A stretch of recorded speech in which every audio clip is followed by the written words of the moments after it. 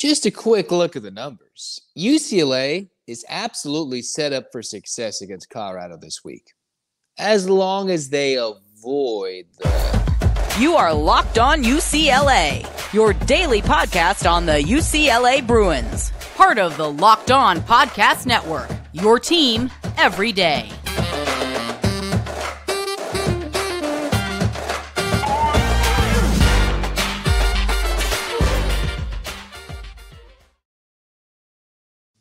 Welcome, everybody, to this edition of the Locked On UCLA podcast. I'm your host, Zach Anderson-Yoxsimer. Thanks for making the show your first listen each and every day. It's free wherever you get your podcast, and it's available on YouTube. So like, comment, and subscribe if you're an everydayer. Hey, thanks for tuning in and giving some love, review, comment, everything in between. This episode is brought to you by LinkedIn, because every potential new hire can feel like a high-stakes wager for your small business. That's why LinkedIn Jobs helps find the right people for your team faster and for free. Post your job for free at linkedin.com/lockedoncollege. Terms and conditions apply. The Bruins and the traveling circus that is the Colorado Buffaloes and the Sanders family and all of Colorado and all the celebrities will be heading to Pasadena this week in an absolute exciting ball game. The homecoming festivities. You've got almost the A team for the ESPN broadcast coming after Kirk Herbstreit's going to fly from College game day and then get his way over to Pasadena to watch UCLA take on Colorado. A game in which the Bruins are favored by a lot, but it's going to mean a lot for the fans because this is going to be one of the biggest crowds for the Bruins arguably since prior to COVID, based on what we're expecting with the tarps coming off, 70,000, a sellout, quote unquote, with all the Colorado fans coming, the UCLA fans maybe sneaking their way in. You know, we'll see what it looks like in the Colorado based on the fan distribution or just from the sheer excitement with this being the only SoCal trip this season for Colorado and Shadeur Sanders and company as they come to the LA area, if you will, to watch the Bruins hopefully lay the beat down on the Colorado Buffaloes. This is a game where UCLA can set themselves up for success the rest of the way. They've still got the Cows, the Arizona schools, and at USC. This is a game that can kind of give those expectations, right? One of those, there's one game on the schedule down the stretch, probably where the UCLA Bruins are going to have expect to have some success, only to see some resistance from the opposition. Could it be Colorado? Is it Arizona? Is it Arizona State? Beyond the SC game, because that means so much more emotionally. Is it the Cal game at home? What is it one of those games where the Bruins will be favored or nearly favored as the higher-ranked team to lead themselves into a victory against a team they should beat kind of handily if you look at the numbers? First, for the offense, right? Let's take a look at the offensive numbers for UCLA. They need to win. They will win and do so easily if they avoid the turnover bug, which, you know, could have been addressed, one, with Chip Kelly switching from Dante Moore to Ethan Garbers. Now, Chip Kelly's not come out and confirmed. This is back to week 1, week 2 shenanigans, and we kind of know how that is. We're just going to wait. I'm of the mindset that I think Chip Kelly knows who his starting quarterback is. I think he'll lean Ethan Garbers. I know he has said Dante Moore was injured, and that is what led to the potential switching in the previous week's practice before the Stanford game. We can all read between the lines. You know, Dante came out at the end of the game off the bench, threw 4 or 5 completions, whatever. It's not about that. It's about whoever starts. And most importantly, something we have not touched since I did this episode today, Chip Kelly, when asked by Ben Bolchin in the media scrum, was saying Colin Schlee is back at practice and debating and erasing all the hypotheticals. Schlee could potentially be available. So UCLA could use their 3-headed monster. He could go back to Moore and use Schlee. They could do Garbers and use Schlee. Or some of you may have been saying, use Schlee exclusively. I'm not entirely sure I'm on that bandwagon just yet. But we'll probably see 2 or 3 UCLA quarterbacks in this game, depending on how things play out. They've got to avoid the turnover. The one thing Colorado has been good at this season is forcing turnovers via interceptions. And that's the one thing the Bruins have sucked at, because despite being a top 15 team in the country and picking off opponents, they are the worst team in the Pac-12 at avoiding interceptions. Colorado in the conference is amongst the top 3 teams of intercepting passes. The Bruins, number 1 conference. Colorado, they have 8 interceptions. So this is a game where UCLA can find themselves in some dire straits if they throw a pick, which can be negated depending on who's at starting quarterback. Still, all the numbers favor UCLA having a lot of success for this game. Colorado easily could give up even more yards and less success than what Stanford did. Colorado and Stanford are pretty much neck and neck in having the worst defense in the Pac-12, which is why when the two teams played, they played a high-scoring shootout, even though Colorado jumped out to a big lead. UCLA, again, another key this week is going to be one, beyond the turnovers, how do the Bruins fare on third downs? In this game, UCLA is facing the second worst third down defense in the conference. And coming into the game against Stanford, Stanford was the worst, or one of the worst, against defending third downs. UCLA, prior to the Stanford game in the Conference of Champions, was near the bottom. They're about 10 in the Conference of 12, and they converted about 30% of the time, a little more than that. After a 10 for 18 conversion rate, you change that, it's 5 for 9, whatever depending on how you want to do your math.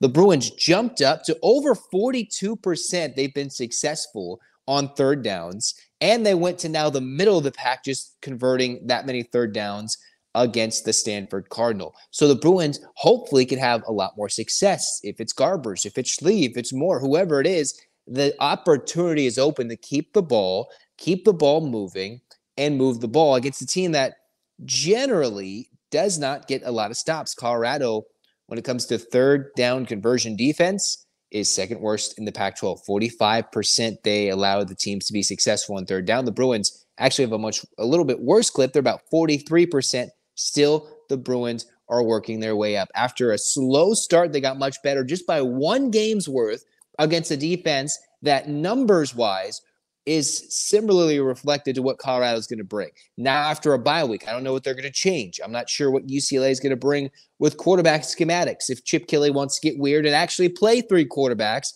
like he's promised us before in a game that's not a blowout. We'll see if that actually happens. It should be, in my mind, what I'm expecting. A Garbers, Schlee combination of Schlee's healthy, or we could see something completely bonkers, in which case I'll just throw my palms to the air and we'll just look at each other through the lens of the podcast, through YouTube, and you're just like, what's going on? I don't know. Colorado, in most facets of the game, have areas where they struggle significantly to generate a lot of pressure, to find ways to get to the quarterback, other than forcing turnovers, just to simply get stops overall, which is what we've seen when they played Colorado State, TCU, USC, Oregon. The list goes on and on until they played Stanford. Now, have they revamped their entire defense in a week? No. Is Travis Hunter a boss both sides of the football? Absolutely. But he can't be making big-time plays, and even still can, if you're a good receiver, make a catch on his helmet and wrestle it into the end zone for a touchdown in overtime. Plays are there to be made, and this is going to be a very pass-happy game for UCLA. Hopefully, if they don't just throw it straight into the arms of an awaiting Colorado DB's hands. So many opportunities for the Bruins offense to just blow past the defense that is numerous throughout the NCAA stat website, throughout every little thing. They're just bad. They're just not that good. And there's been a lot of improvements for Colorado this year, and sheer excitement, everybody paying attention to them, everything in between. This is a game where UCLA should be successful. If you avoid the turnover, it would be a fairly easy day. We hope. Now, defensively, there's a flip side too, the good and the bad. What does that mean for UCLA's defense? We'll tell you next on Locked On UCLA.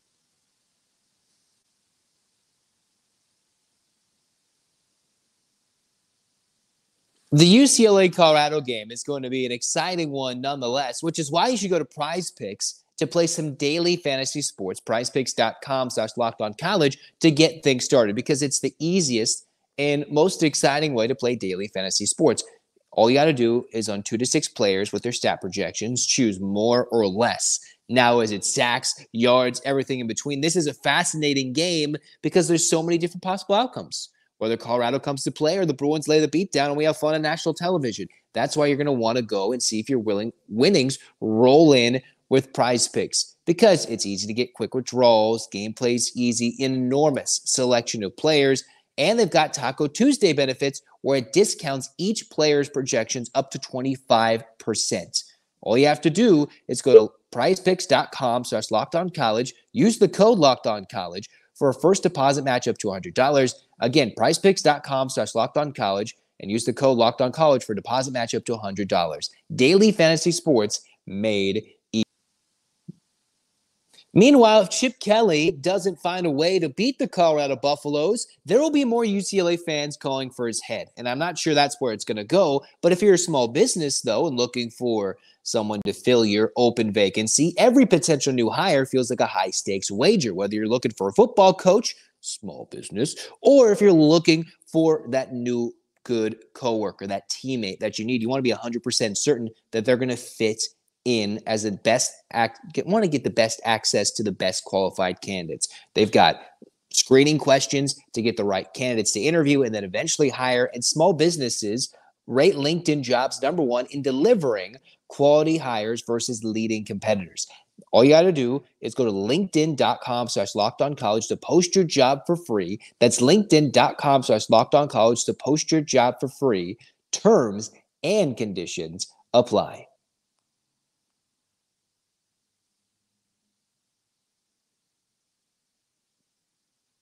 Cruising on, next segment of the Locked On UCLA podcast, we're talking the UCLA defense. Because this is a defense that, despite forcing a lot of turnovers, despite getting the football back and being really good, the Bruins aren't undefeated. That's just how it is. And with a team that's gained 16 turnovers, that's how many turnovers they forced. That's just the word lingo the NCAA likes to use.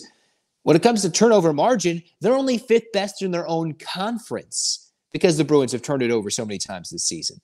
With a defense that's absolutely been ball hawks every game, they forced turnovers in each and every of the 7 games, at least one, whether it be a pick, a fumble forced, and a recovery. Multiple times they forced turnovers against Stanford and against other opponents. The Bruins are looking to do the same against a Colorado team that does not turn over the football.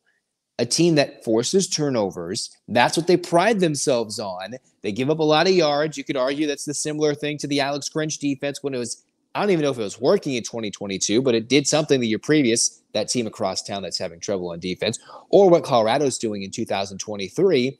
They just also pride themselves on taking care of the football.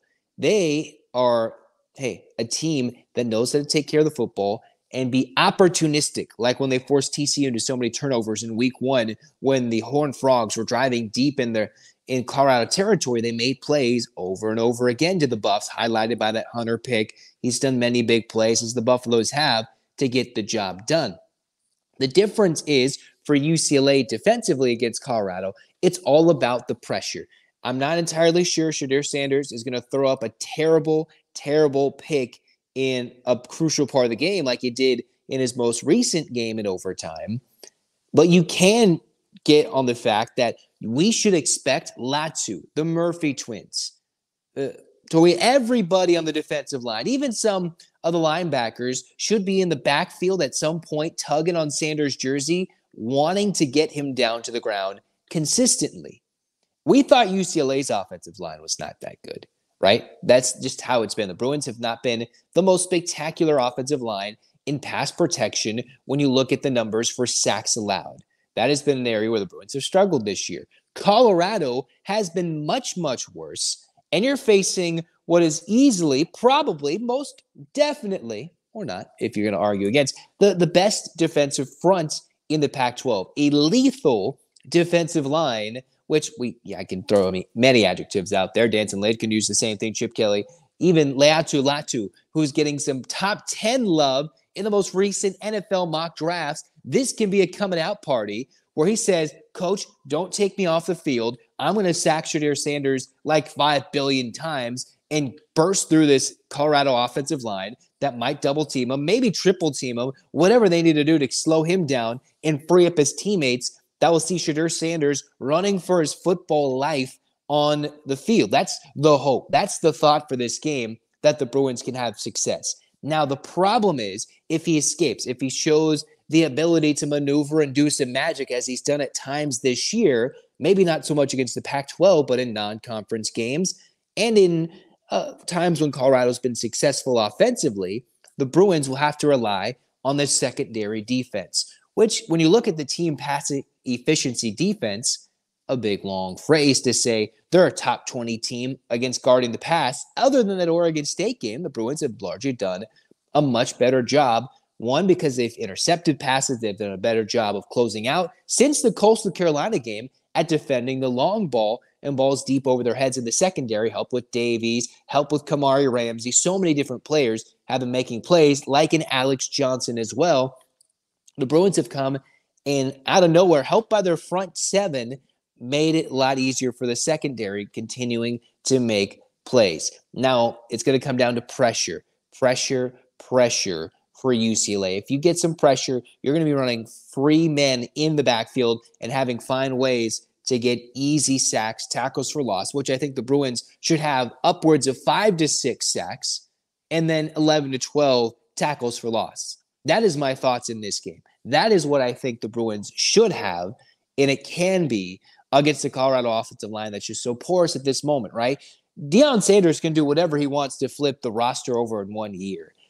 And he's done a great job at making Colorado a great story. And they can still find a way to snag this one. But there are still holes on this roster that UCLA has major strengths this year, and they've exploited for other teams, and they should, probably will, and dominantly so, exploit against Colorado. It's getting pressure on Sanders, who probably won't throw a pick or 2 in this game. He could. It's likely, but I don't know, maybe not likely. It's possible, not likely he's going to make same dumb mistakes he's made with 2 weeks to think about that Stanford game, that bad taste in the mouth. Or is this a Colorado team that's going to wilt after that dismal performance and they've just sat on their feet, sat on their hands for 2 weeks, twiddling their thumbs while Sanders has found ways to try and get the energy back in the building, because it's different when you're looking to compete for a national championship from all the bettors. Now it's come back to earth and realize a program transformation, which I'm fairly confident Deion Sanders knew, despite what he may or may not say to the media. He's a smart guy. It's going to take more than 1 year. He wants to do it quick. It was just not going to happen completely in 2023. They've had a good building block, but the Bruins can still exploit a lot of the holes that Colorado has in this game, where the Bruins are going to wear the Jumpman throwback uniforms. The Terry Donahue statue is going to be unveiled. Many different players, the Heisman winner in Gary Beeman, the national championship winning team of 54 will be honored. National television, a packed stadium, we hope, in what is not going to be a blazing Rose Bowl Saturday in late October. UCLA can find ways to dominate, and I think they can. They're set up for success offensively, defensively. A lot of numbers favor the Bruins. There are some categories where Colorado can take advantage, where the Bruins have not been able to be as successful, where it's taking care of the football, and the Bruins pride themselves in forcing turnovers. That's not exactly what Colorado does, at least from Shadeur Sanders throwing picks over and over again, which can make it interesting in this one now that they've had rest, some time to stew over that dreadful second half and double overtime performance against Stanford. I just wonder if the Bruins will be facing a different beast. I'm not sure if that's going to happen. I still believe the Bruins can win this one and do so. Maybe not by 17, but do so. They're set up for success against the Buffaloes. Now, we're going to wrap up the show, talk about some Jaime Jaquez Jr., and rave about his NBA debut because the NBA started. Let's get hyped here on Locked On UCLA.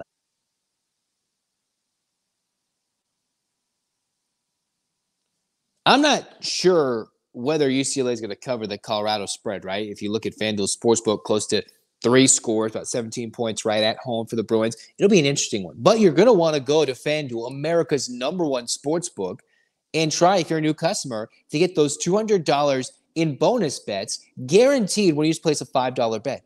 Do that on the UCLA game. You should try that. Win or lose, $200 in bonus bets, because there's no better time if you're thinking about joining FanDuel than doing it right now, because it's a super easy to use app, wide range of betting options. All you got to do is go to FanDuel.com/lockedon and kick off the NFL season. Enjoy some college football with it.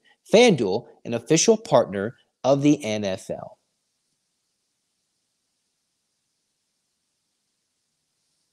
Getting ready to wrap up things here on Locked On UCLA. Zach Anderson-Yoxsimer with you guys. And the Bruins. Hey, we've talked a little bit of basketball. We talked about what they've lost for men's basketball. What did they lose? An NBA first rounder, rookie of the year, Jaime Jaquez Jr. Well, we'll stop it right there. We won't get that ridiculous because you've got Victor Wembanyama. Yeah, words. I can't even. Why am I not saying his name? You've got the super big 7'3", super crazy star in San Antonio. You've got Chet Holmgren, who's coming back from the foot injury, who could easily compete. I'm not going to go on the list of who's going to be NBA Rookie of the Year, but it's Jaime Jaquez Jr., and we're going to take a look at what he did for the Miami Heat in his first official non-Summer League performance in the NBA. Non-preseason, whatever. He appeared and got his first true bucket, stole a pass, little ring around the rosy on the rim.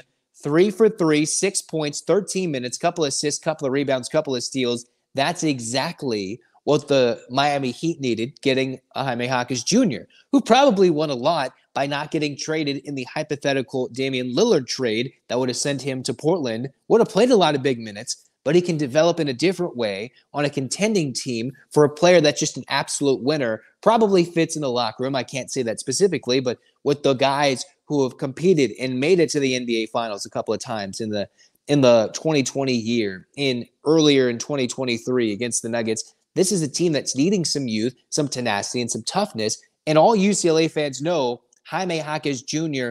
can do that, which maybe is one of the key reasons why the Heat did not make sure the trade happened. Maybe not make sure the thing happened, but they didn't go fully after Damian Lillard with Jaquez as a trade piece. I'm not sure what happened, but after Lillard got sent away, maybe the Heat are left to say, what's up? Instead, Jaquez got his way through Summer League, got his way on the roster, showing off that fancy footwork in an eventual Miami Heat successful night. We'll see what happens, how it develops. But again, he's a good fit for Miami, for a team that's looking to win, looking to contend now. With the Jimmy Butlers, whether it's the prima donna, a little diva side hair on media day that he showcased, with the three-point shooting barrage that the Miami Heat can bring, it is a former Bruin who has to trade his blue in for some red. We'll let it suffice as long as he can have a good NBA career, and I think that's a good starting spot. I'm not exactly sure we're going to sit here saying Jaquez Jr. is going to be a 20-year star with the Miami Heat, but I do think that is a good starting spot and can be a good spot for him to springboard into an NBA career where he hopes to be a role model for his community and find ways to be a very successful NBA player in different ways, whether it's improving his three-point shot, improving his already incredible footwork, and adding that defensive intensity in today's day and age of an NBA that just does not have that consistently in the regular season. And he can bring that, whether it's 10-minute, 13-minute bursts. The Heat were +4 with him on the floor, and that is only going to continue, I think, with the Jaime Jaquez Jr. we know, unless he's just not hitting his shots, which you have to do in the NBA to play, but it's his defense, his calm, cool collection on the court that makes him such a cool character to be drafted in the first round. That's why it took him 4 years to fully develop, make Pac-12 Player of the Year, the award he won, and keep the Bruins always consistently in the postseason. He can be one of those guys that gets decent amount of minutes when the playoffs come around. If the Heat don't decide to mess around with the 6, 7, and 8 seeds and the 9 and 10 seeds for the play-in tournament, they can find a way to get a little higher with a rookie like a Jaquez Jr. The pump fakes, everything. He's showcasing more and more in that NBA debut, so we're happy that he did it. A couple of points, filling up the stat sheet in every way, right? Not the turnovers and everything bad, but filling it up, a stat stuffer, and doing everything to make plays happen, which is why we're proud for Jaime Jaquez Jr. NBA debut. Congrats to the former Bruin. Can't wait for Jalen Clark to get healthy. Can't wait to see how Amari Bailey develops in his NBA career. And eventually, it'll be a Dembona out there. Maybe some of these new freshman Bruins in the next year or years to come. We hope they just have more UCLA success before that, and they could join Jaquez Jr. as former Bruins in the NBA because, hey, the Bruins are filling the NBA rosters. Not every single player, because now they're all international players first, but all the UCLA players. Hey, let's get it done. Hands up, Bruins fans. 8 clap time, baby. If you're an everydayer, stay tuned. Locked On UCLA's next episode, a prediction, full keys to the game episode as we get excited for UCLA and the Colorado Buffaloes on Locked On UCLA. I'm Zach. I'm signing off. And 1, 2, 3, 4, 5, 6, 7, 8. UCLA. UCLA fight, fight, fight. This has been Locked On UCLA. Go Bruins.